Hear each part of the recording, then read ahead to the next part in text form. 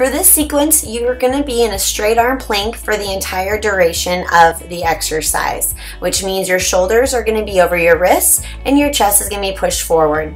It's going to start with 4 jackknives, out, in, out, in. Then it's going to change to opposite knee to elbow. You're going to do 4 each direction, right side, left side, 1, right side, left side, 2. Pushing that chest forward and leaning forward the entire time. Then it's going to go to mountain climbers. You're going to do 4 each leg.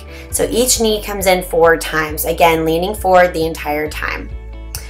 Finally, we're going to end with some shoulder taps and push-ups. So you're tapping each shoulder 2 times, total 4. Then you're going to go down into a push-up. This is going to be a narrow push-up. So you want your elbows against your body, pushing that chest forward on your push-up, and you're going to be doing 4 reps of these. Start in full out position, and if you start getting tired, you can drop your knees and do this on your knees as well. Here's another view so you can see what my legs are doing, and notice that my shoulders stay over my wrists the entire time. If you need to make any modifications to this, go ahead and talk to your personal trainer, but everything can be taken down in speed if you need to give yourself a break.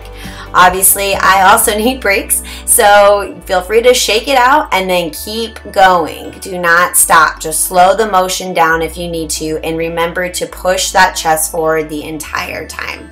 So that's 4 of everything: 4 jackknives, 4 mountain climbers, 4 opposite knee to elbow, and 4 shoulder tap push-ups.